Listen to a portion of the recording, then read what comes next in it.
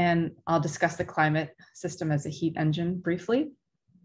And then we'll get to the small scale to my recent work with my colleagues, discussing the deep convective contribution and specifically the deep mid-latitude contribution under a very specific synoptic setup, specifically the upper level winds.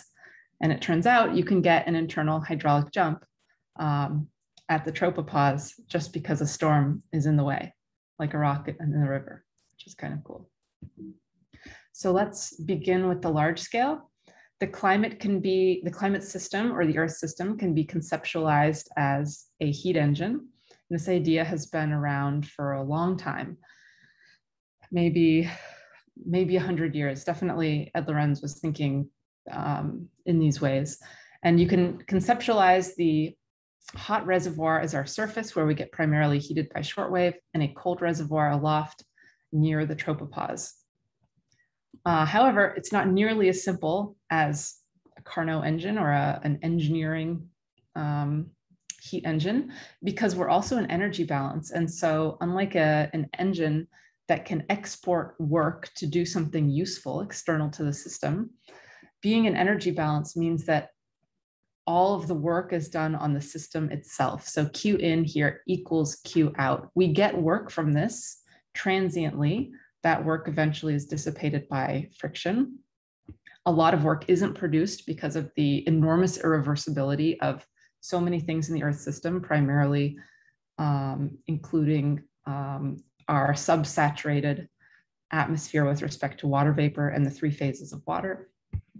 And so instead you can define a mechanical efficiency for the climate system that compares Q in, which remember equals Q out, to some rate of working. If each of these were rates, this would be some rate of kinetic energy production. And so here we see this heat engine working to bring primarily convectively warm air aloft, and then there's slower, larger regions of subsidence. And so this is the climate system heat engine. And it's a function of these 2 temperatures. However, these temperatures are weighted over all of the different mass in the system that is losing or gaining energy radiatively, or however you choose to define your system. You can draw the boundary in a number of places.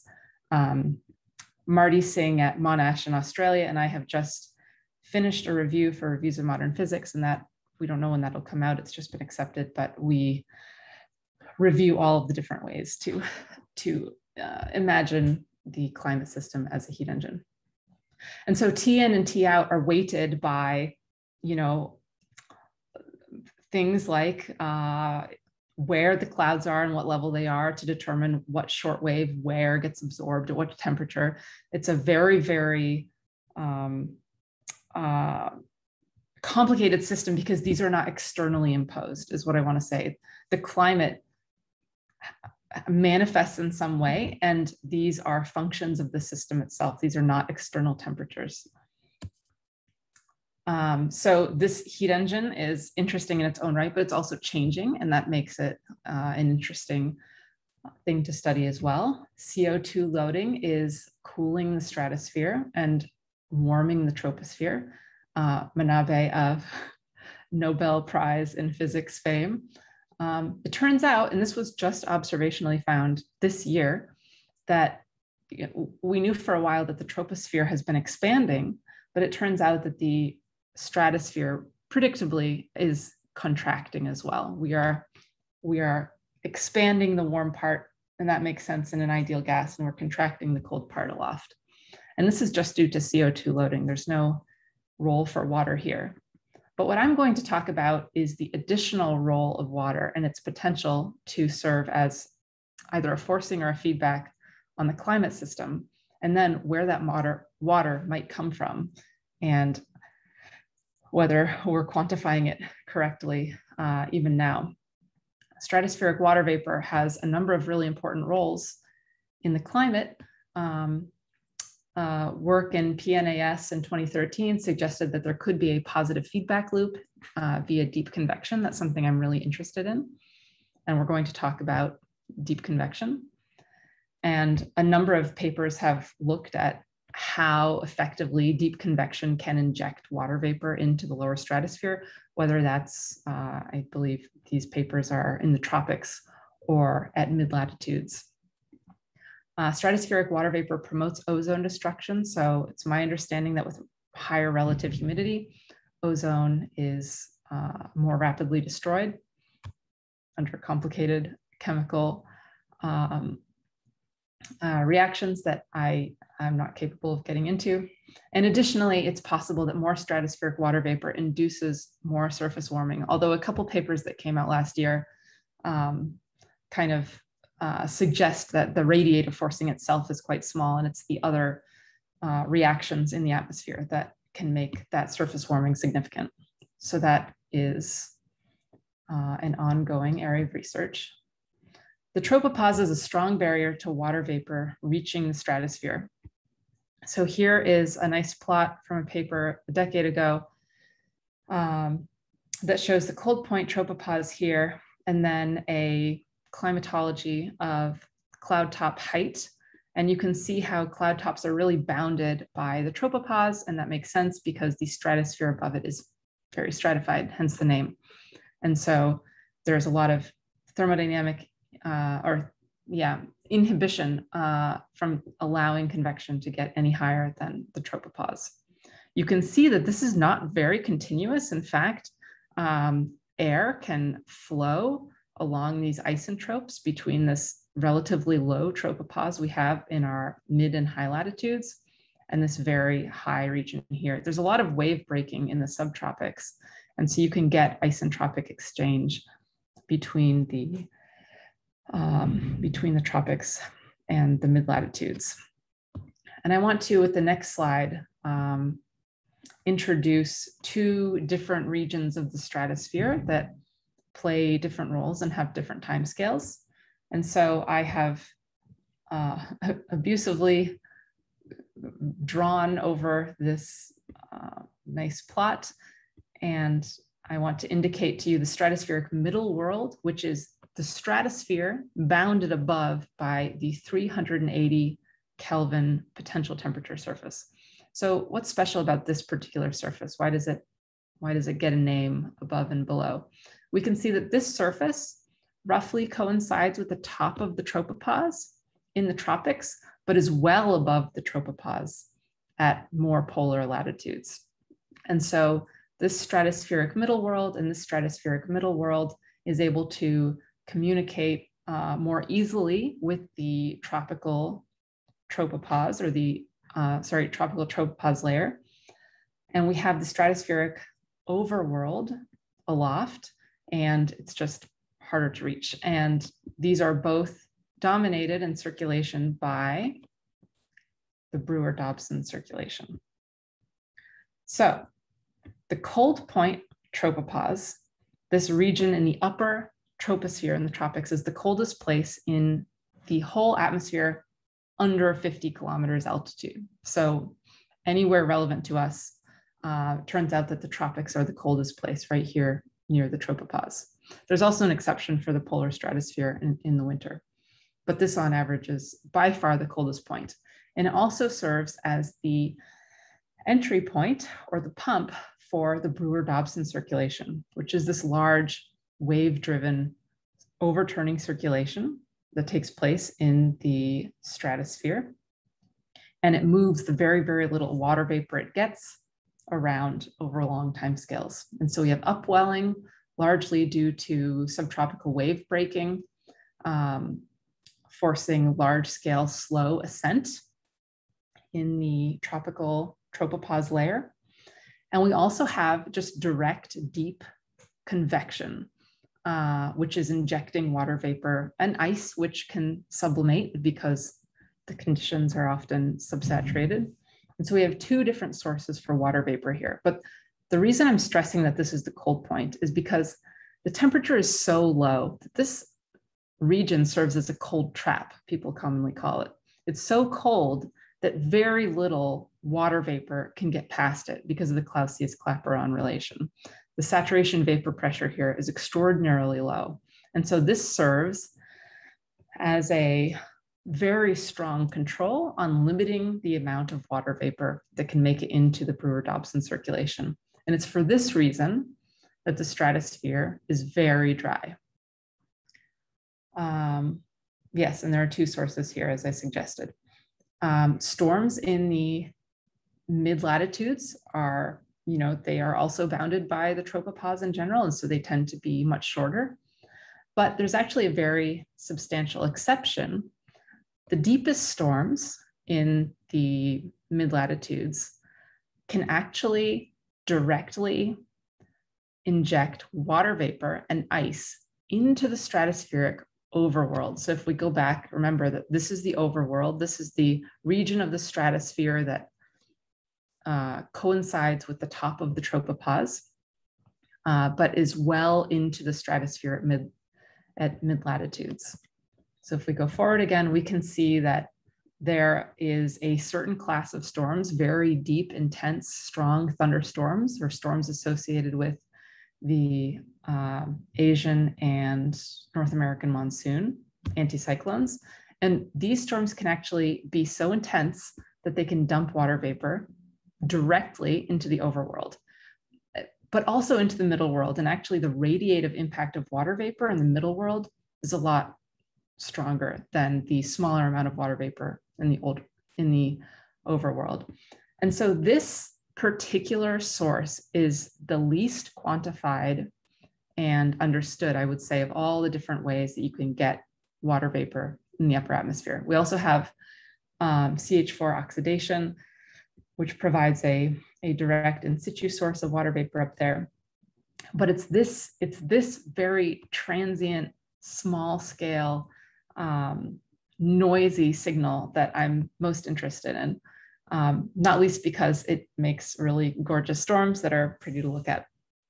One of the reasons that it's important to consider the water vapor that gets into the Brewer-Dobson circulation this way is it's very easy for water to enter the Brewer-Dobson circulation and be advected back toward the tropics at upper levels and back up into the circulation, because this water never goes through the cold trap. And so this previous kind of choke point for maintaining a very dry stratosphere is completely bypassed if we can pump water into the lower stratosphere without cooling it this much. And so this is kind of like a workaround to get water vapor up there at higher amounts. And so it's common to find actually in the downwind in space and time of deep convective storms, very, very high amounts of stratospheric water vapor at mid-latitudes. So keep in mind, this is the 380 Kelvin surface.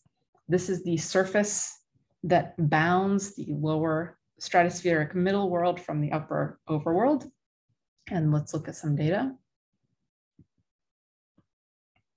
So this is a paper discussing case studies of in situ observed water vapor concentrations from a series of flights, including this dedicated campaign looking specifically for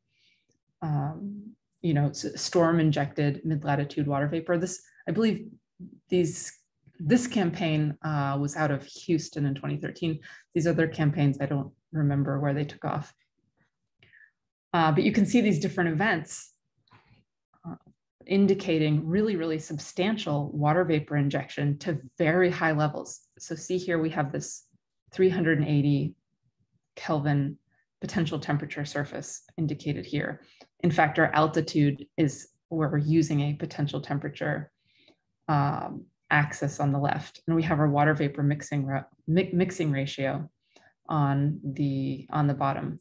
So a mixing ratio of 5 is the typical lower stratospheric mixing ratio once you get above the cloud level and you get above the tropopause. So this here, this region here of 5 ppmv, or parts per million by volume, is typical.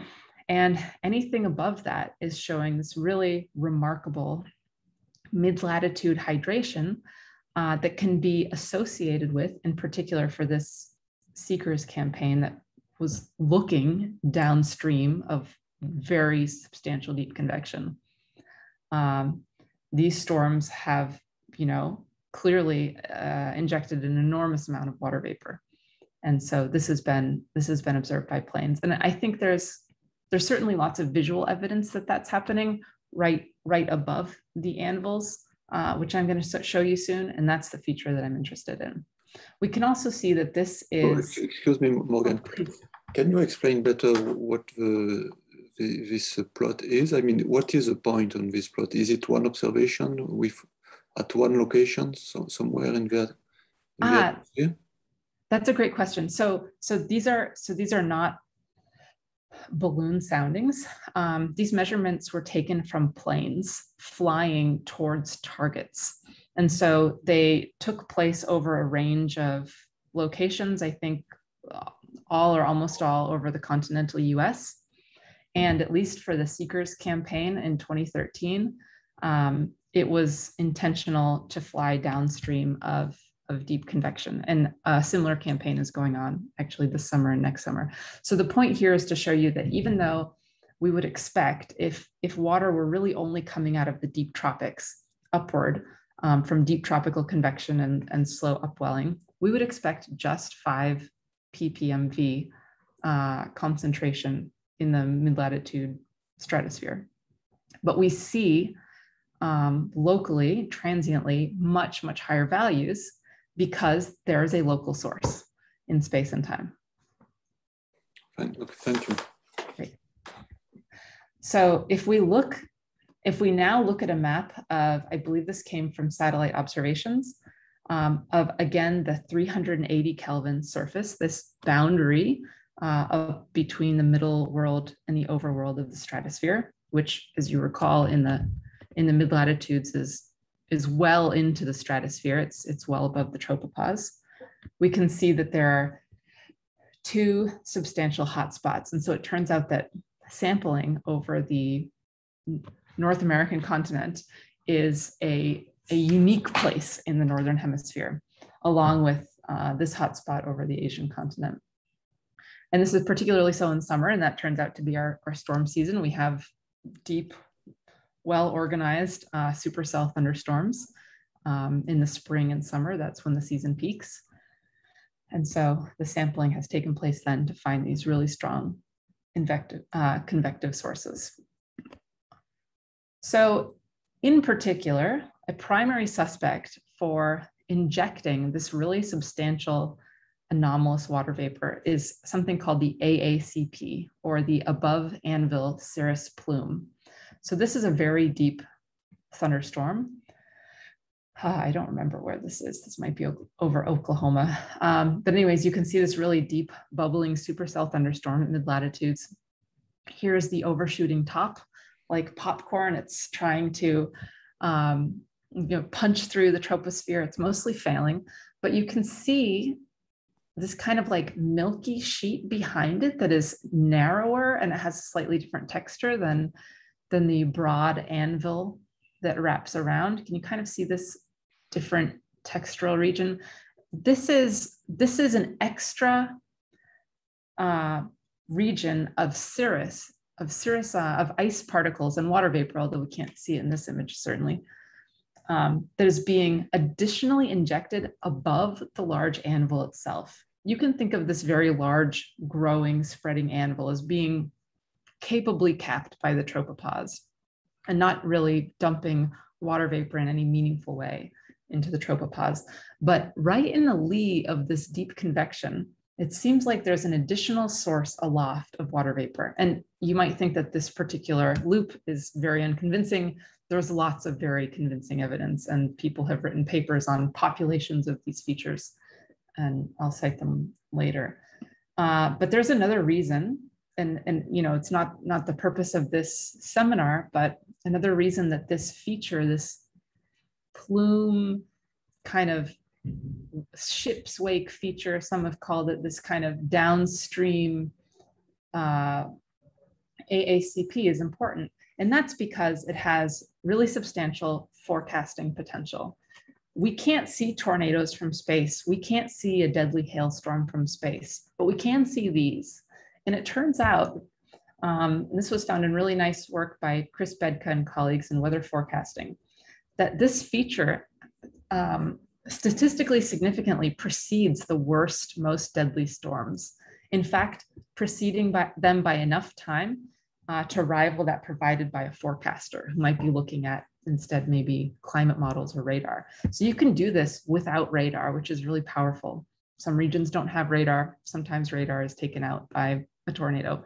So this is just an additional motivation to study this really fascinating feature. And I find it particularly exciting to study because it has both this like kind of urgent, save lives now potential, as well as this also substantial potential for moistening the global stratosphere, all in one. So let's study it. Typical. What is the scale of this image, Morgan? That's a great question. This is probably several Midwestern states. I would say that each of these is maybe 70 kilometers across, perhaps. So this is a very, very large region. These are each, monster dangerous thunderstorms, some of which are producing tornadoes, probably when this satellite image was taken. Great, okay. So with my colleagues, Lee Orff, Jerry Hemsfield, and Kelton Halbert, we studied these, and this is work that recently came out actually just a month ago in Science. And we ran a couple simulations modified from a previous paper's work showing that the reason you do or don't get an AACP is due to the upper level winds. And that's actually really encouraging because we can measure upper level winds with a number of ways. We can also resolve upper level wind shear and wind magnitude pretty well with climate models. And so right off the bat, I just want to point out that, to have an environmental wind profile be the control over something that then maybe downstream has these enormous impacts on both climate and the potential for hail and tornadoes is a very exciting thing to study. And so we ran two simulations. They kind of look like this, except this is an older rendering. We haven't done this for our storms. See this little tornado here? Our simulations don't get tornadoes. We're running too fast and too short and too idealized. So we don't have one of these, but otherwise it looks very similar. And so we run one with very strong upper level winds, very fast winds, and one with very slow winds aloft, expecting that we'll get an AACP here and that we won't get one here. The difference though, between our study and previous studies is that we ran at much higher resolution than had ever been used before to study this feature. And we believe we came up with the right conceptual model to understand it, which should allow us to ultimately predict when it can occur and why. And so here immediately are the results from the two different simulations. So here on the left, we have a small time series of snapshots from the storm that we believe will produce an AACP. And here we have the slow case. And I'll just explain these contours really quickly. Above the 360 Kelvin potential surface, we have potential temperature surfaces indicated with these magenta lines. You can see this developing standing gravity wave here in the lee of the storm. Oncoming environmental wind is coming from the left. In all cases, we have this storm developing downstream of this either strong or weak stratospheric wind. Here in the blue, we have in the troposphere streamlines, instantaneous streamlines for the flow. We color the field by the water vapor mixing ratio. You can see the values here on the right. And then finally, we contour what is likely the visible cloud boundary by this black line. So that boundary is probably what you'd see. And finally, this red contour indicates the region of total wind speeds exceeding 75 meters per second. So really, really, really fast wind speeds right here at the tropopause. And this is what is going to develop into a jump here. So at 40 minutes, we can see this standing gravity wave in the lee of this overshooting top, this overshooting deep convection. This overshooting deep convection is serving as an obstacle in the way of this oncoming stratospheric flow. And some of that flow has to go up a bit and over the overshooting top, and actually goes under hydraulic control and erupts into a hydraulic jump. But the first thing I want to show you, because this will come up soon, is this small region of turbulence aloft in what otherwise is mostly dry air. But you can see, I don't know if you can see that tiny patch of light blue there. There's a little bit of water vapor up there. And this is a strong region, a small region of breaking gravity waves before the jump gets underway. And I'll show you a movie so I can convince you that the jump hasn't started yet. 5 minutes later, which is such a short time scale in terms of climate questions. And so this is where I'm really giving you whiplash and asking you to think about short and fast and small things. Just 5 minutes later, we have this enormous gravity wave breaking. And what's happening is the wave being developed by this gravity wave in the lee of the storm is breaking onto itself. And this becomes the AACP. Right here, you can see this turbulent region, this breaking wave region with small patches of blue here. But after a while, it becomes very, very visible. Here we're coloring water vapor mixing ratio, but this is also a region of high ice content as well. And that's something you'd be able to see. And so you can see this prong of visible in the ice field cloud that is aloft of the overshooting top and stretching out ahead of it a little bit and also pouring downwind. And now all of a sudden we have enormous amounts of water vapor above the anvil, but also including above this 380 Kelvin surface. This is the surface we've looked at. This is the surface that we're interested in seeing whether we can get water vapor above it due to deep convection. And so you can see here, you know, I showed you before that the background value is 5 parts per million by volume, or 8 in these models if they've been pre-hydrated by upstream deep convection. So anywhere you see color here, anywhere there's color at all, means there's much, much, much more water vapor than the background amount. And so you can see this is significantly hydrated well above the 380 Kelvin potential temperature surface.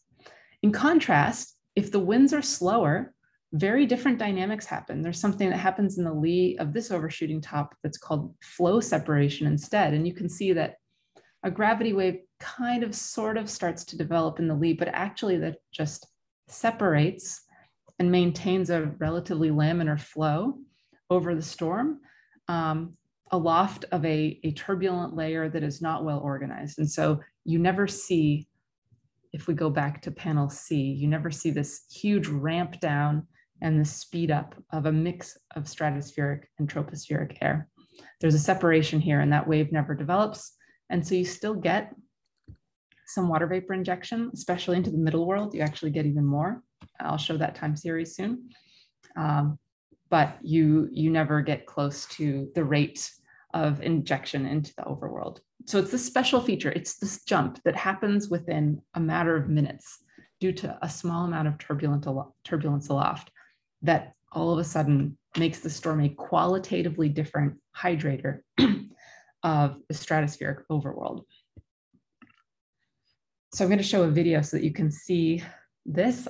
This first part of the video, actually, I'm not able to change this. It's in the movie already, but this is shaded by horizontal wind speed, just to be clear, not vertical wind speed. So you're going to see wind speeds that meet and exceed 90 meters per second. And the surface that we're looking at is a cloud ice surface. So this is something that you could see with your eyes. This is not water vapor. You can see a number down here in seconds. And this number, when it gets to around 2,700, that's when the jump starts. So I want you to, you'll notice that the behavior changes a lot around 2,700. So I'll play. Remember, the color indicates the speed, so we can see where it's very fast, colored by the yellow. And we're just about to see the jump now. And now we can see that breaking gravity wave that is now dumping ice and water vapor deep into the stratosphere. Of course, you can't see the water vapor here. You can't see the ice under the threshold chosen here, but this looks like a crashing ocean wave, doesn't it? This is something, I think I'll show this feature when we get to it after a few more slides. This is the turbulent region aloft before the jump starts. Maybe I'll show it now. And you can watch that time step in the lower left again. You're going to see that there is qualitatively different behavior about now. And yep, now you see this massive crashing or this hydraulic jump that is arresting this very rapid flow. You can see that we're going from total speeds of over 90 meters per second to, 6 meters per second or less, basically like a complete stop. These I don't want to show yet. So let's go to the next thing. Nope, I don't want that. Okay, so what we were able to do in this high resolution model is release tens of thousands of parcels into the flow and run them upstream and downstream. And so we released 2 different populations to make this particular plot. One population was released right in the jump. And here in this plot, for these jumping parcels, we'll call them, I'm only plotting the parcels that exceed a speed of 110 meters per second. This model that we're running, this numerical model, is extremely well validated. Hundreds of papers by other people have been written using it.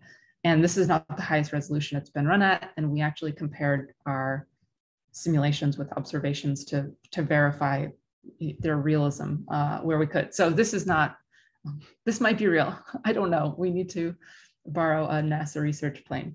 But anyways, here are the parcels that exceed 110 meters per second. This is them going through the jump. Here they are supercritical. Here we see that gravity wave breaking. And here we see the cap or the lid above this jump. And I'm going to motivate that soon. We're going to look at examples of more simple jumps. And actually quite quickly, I better move. We can see these parcels not just in wind speed, which is the color here, but also in potential temperature, where we can see very, very warm stratospheric parcels pour over the storm. We can see the upper troposphere and lower stratospheric parcels also well stratified by temperature. And then if I allow the integration to go a little bit further, you can see there's substantial mixing downstream. This is the hydration of the stratosphere, because cold in potential temperature, but very moist air is pouring up in the core of the storm. Meanwhile, warm, dry air is pouring down over the overshooting top, speeding up to remarkable, insane speeds, and then exploding in this mixing turbulence that substantially hydrates warm air. And this is irreversible. This water is not coming out rapidly. This water vapor is not coming out rapidly of the lower stratosphere. So I've talked a bit about hydraulic jumps. They are really well known in many engineering contexts. For example, this is maybe the sluice gate of a dam or something where someone can get caught.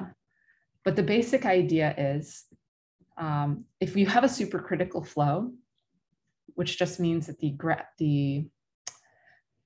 the flow speed is faster than the gravity wave speed, then if you encounter a topographic obstacle, then you trade some kinetic energy for potential energy. You see the layers thicken somewhat, and then you trade it back and the flow speeds back up again, and it's supercritical the whole time.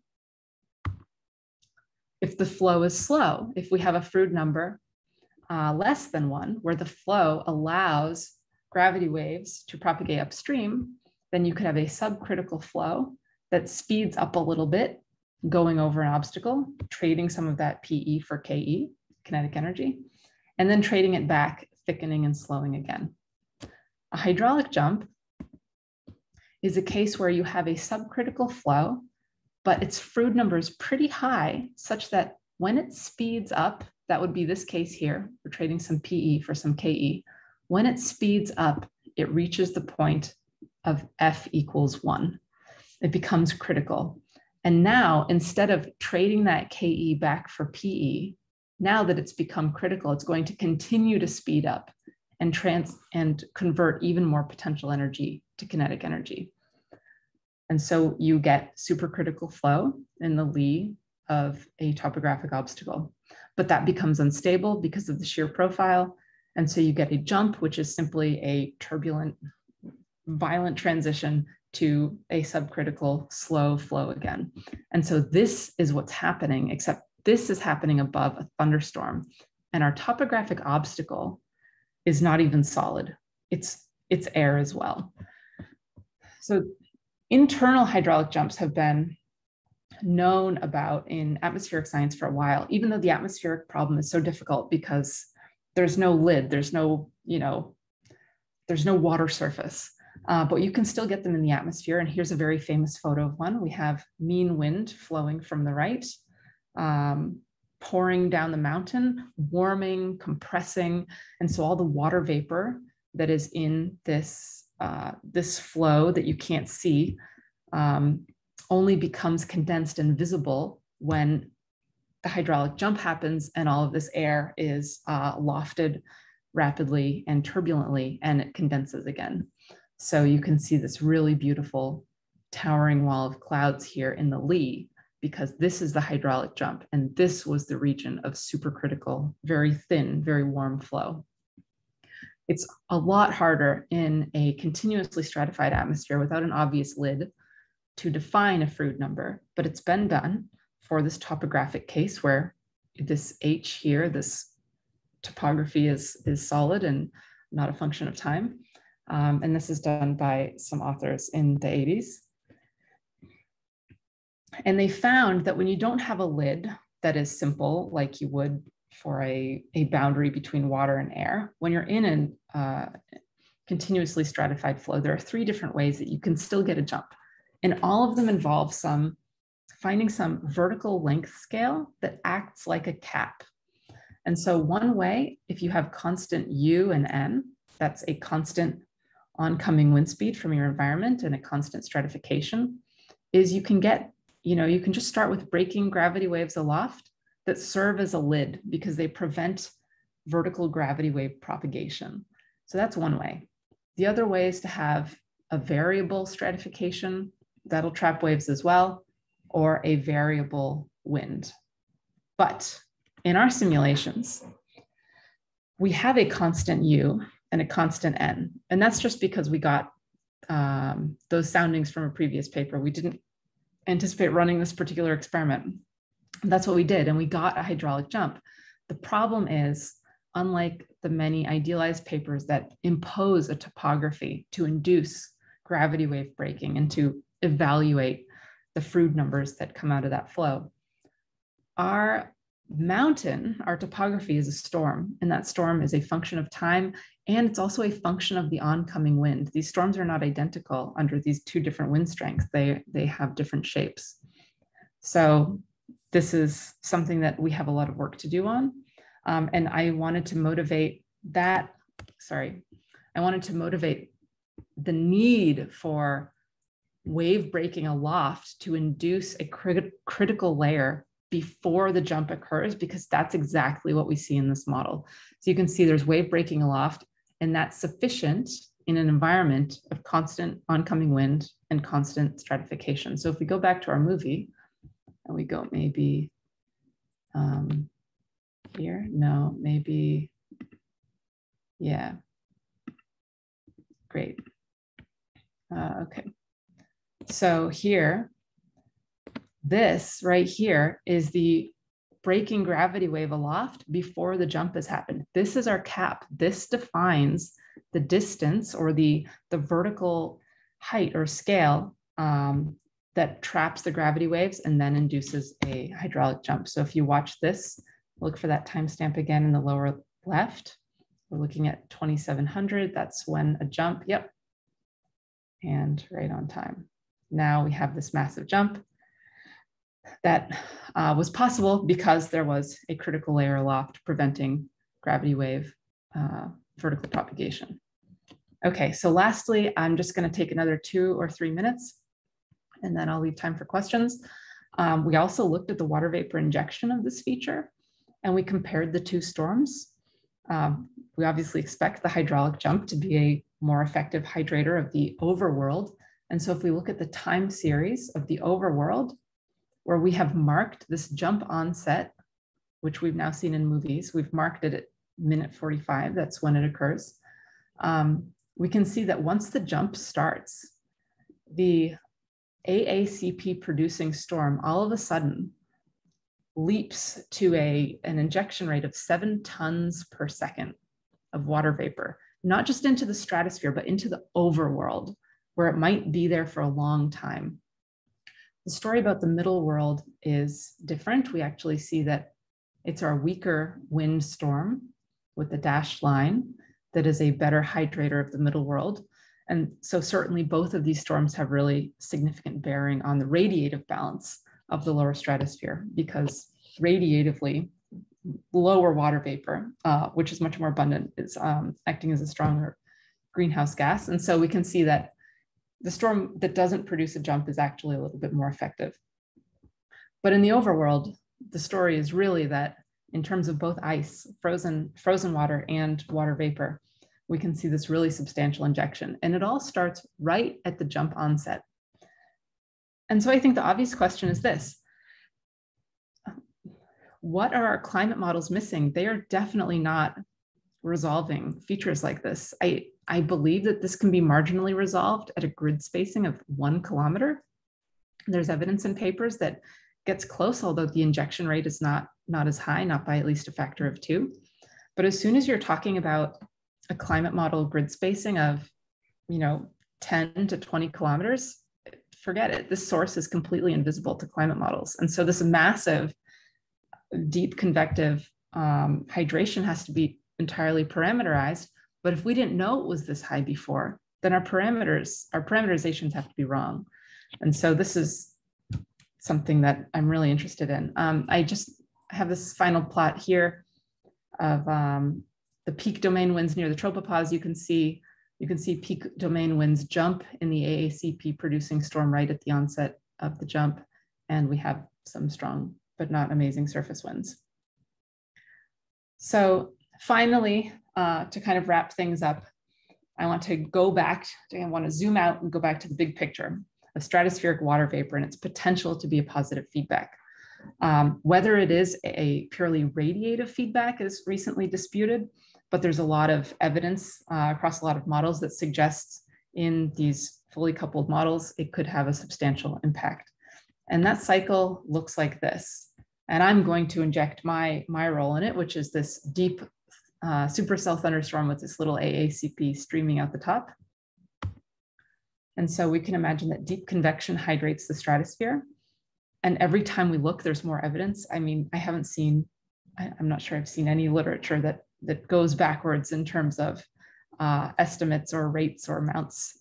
We just keep underestimating it. So that will probably continue. The lower stratosphere cools directly and indirectly because of ozone destruction. The lower troposphere and surface warm to some extent. This part is a little bit less clear, but to the extent that the entire troposphere warms, we expect specific humidity to increase via Clausius-Clapeyron. And that has led to, it's been shown in research using a suite of climate change simulations, the ingredients for energetic storms increase. So the only missing link for this new hydraulic jump mechanism we've found is how do the winds change? Because it turns out that for the overworld, at least, it's a very strong function of whether your oncoming winds are high or low. And that's just that's potentially so transient and small scale. And so I think that, we need better models and more computers to hack away at that problem. So finally, maybe I won't go through these numbers. This is maybe just some validation of our simulation, which if you consider the typical AACP lifetime observed from satellite, then our storm, if that was a realistic simulation of one, would have injected 13.7 kilotons of water into the overworld. And that was an estimate observationally, right? It's close to an estimate observationally of the amount of water vapor injected by plane observations. So this could be a really substantial source. It probably is. We just have very sparse observations and very coarse climate models. And so fortunately, there's another field campaign sampling out of Kansas again this summer and next. And finally, these are questions that I'm interested in and that we're going to keep working on. So thank you very much for your time. My email is below. I would love feedback or ideas or analytical solutions to an internal hydraulic jump that has a movable, permeable, moist bottom boundary. So I'd love to take questions. Thank you. Thanks a lot for this very nice talk. So we have plenty of time for questions.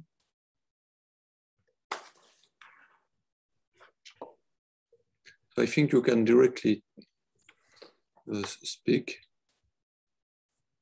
I have. Okay. Okay, you go, Woo-Suk. Oh, okay. So I want to just give a very simple question about the background wind. I mean, depending on the wind speed, this situation seems to be quite different. So that is a kind of a control parameter representing somehow scale interaction between this convection and some large scale. I mean, still, I'm wondering, what is this background wind? It is from synoptic scale motion, or it is generated by the characteristic of the thunderstorms? I mean, oh, that's a wonderful question. Yeah, the answer is that this is an environmental upstream wind that has not been modified by the storm. So this is the oncoming wind, and these profiles were actually they're idealizations, but their magnitudes were informed and inspired by Homeyer et al. Using reanalysis data upwind of very large storm systems. So you think it is a quite independent choice? I mean, you could be anything, and then this structure could be embedded in somehow, or there is a correlation and to determine this structure between background and this. Yeah, I like that question a lot. I believe that the storm shape, its morphology and behavior is definitely a function of U. And I think and hope that U is an independent parameter. Okay, I see. Yeah. Although I showed another figure, and you might say, I guess if U, the environmental winds are coming here from the left west boundary, yeah, that looks pretty undisturbed. Yeah, might be a little bit dependent, but hopefully mostly independent. I mean, I just wonder where is the jet located for this kind of a structure. I mean, because of that, I asked this question. Yeah. I don't remember where the jet tends to sit during these storms, if it's right on top of them, or if it's a little bit to the north. That's a good question. I should know that.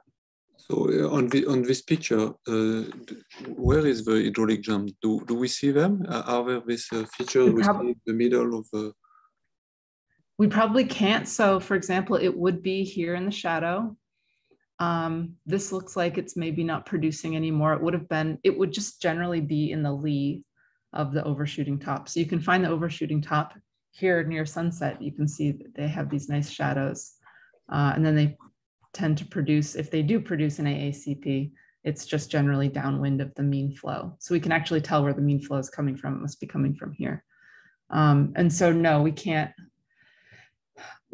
distinguish this by eye yet from satellite. I'd really like to get a field campaign to do this up close.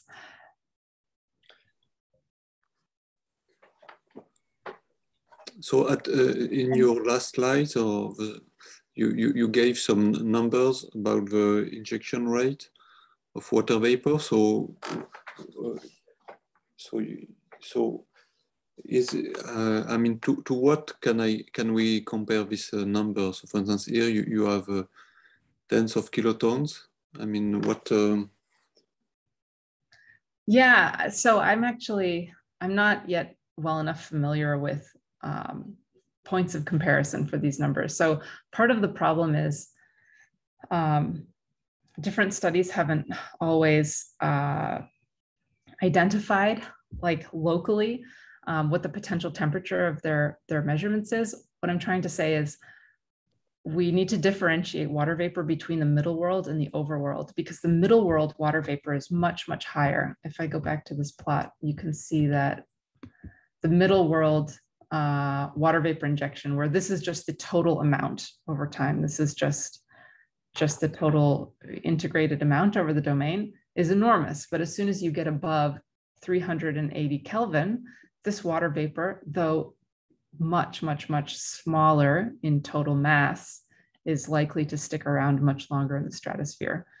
So when you see a number like 13 kilotons, I guess I would also want to know information about how it's distributed before I can interpret it.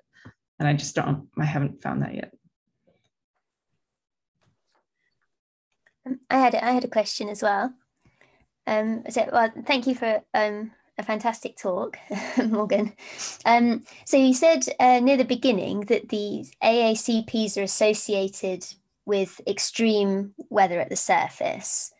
And then most of your talks about how AACPs are associated with the high winds aloft and the hydraulic jump. So does that mean that somehow the hydraulic jump affects the evolution of the storm and leads to more extreme weather, or?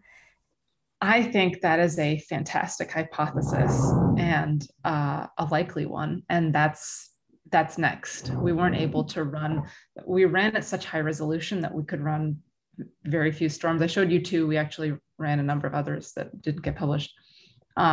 But we need to add, for example, friction at the bottom boundary. That would be an important idealization that we need to throw out to actually evaluate lower wind speed. So that just remains to be seen, but it's a very tantalizing possibility and a really exciting one, that somehow something at the satellite scale that we can see from space is indicating a new kind of evolution on the ground. So I'd love to solve that. Cool. Thank you. Thanks.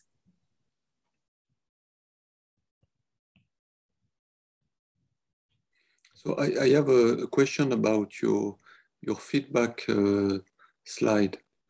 Sure, let me head over there. It's probably a very naive question, but why does the lower stratosphere cools? It cools because that's kind of the top of our blanket. So if we have this really thick blanket of water vapor and CO2 and you get to the top of it, then that's kind of the only region where we can cool.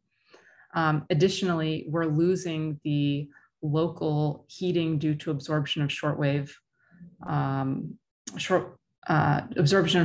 by ozone, if ozone is increasingly being destructed by the presence of water vapor and complicated chemistry.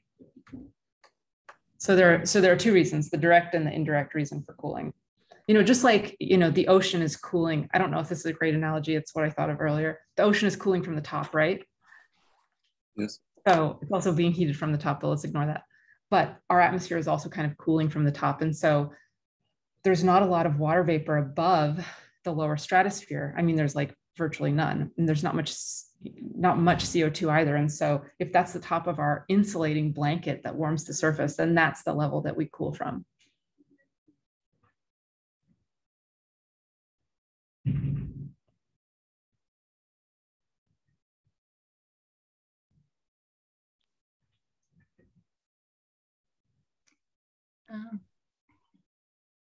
Okay, so is there? Yeah, perhaps I have another question. Thank you very much for this wonderful and interesting talk. Perhaps I didn't get it right. You said these AACPs are very interesting for the forecast of severe weather. But on the other hand, you said the AACP lifetime is only 30 minutes. Yeah. Because then you have only 30 minutes time to foresee that there will be severe weather. So, right. Well, so the lifetime, I would say probably for forecasting, the lifetime matters a lot less than its first appearance. And this paper here by Chris Bedka and colleagues showed that there's a high correlation between appearing and then on average 31 minutes later, very severe conditions being reported on the ground. So even though that doesn't sound like a lot, it's more than enough time to get in your basement. or more than enough time to pull off the highway and into a gas station. So that's plenty. If that's the thing that gets to your phone, you know, in time, then that's quite a lot. Okay, thank you very much. Thank you.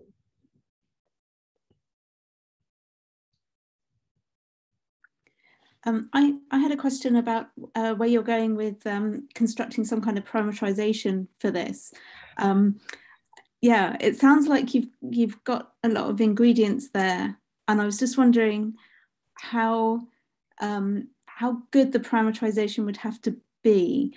Like, do you have to know exactly where this water is going to go into the stratosphere, or is it good enough to say there's a storm in this region that's going to pump up some water and it doesn't matter exactly where it is? I think the latter will be all we need. Certainly, one should not be deciding where the water goes laterally. It just needs to have access to the Brewer-Dobson circulation and you know, upper atmospheric wave breaking. So that, I think that detail is less important. That'll pan out.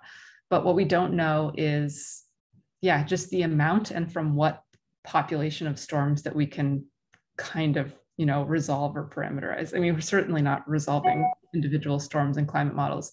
So there's a lot of work that needs to be done between now and a parameterization. And that is how, you know, looking at a spectrum of grid resolutions, how coarse can we still identify something that would have had an AACP if it had been well resolved? Like, what is the version of a storm at, you know, 5 or 10 or 20 kilometers on a storm day with high CAPE that we can back out would have had this feature if it had the resolution to.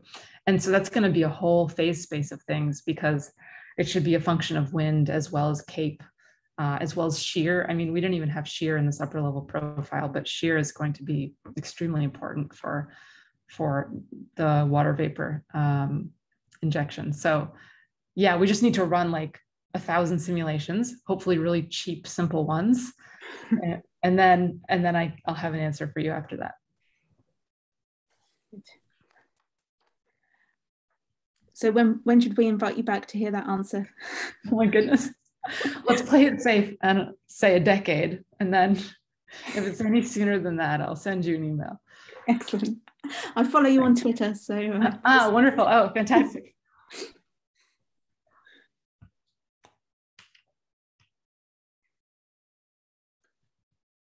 So thanks again, Morgan. This was really a great talk.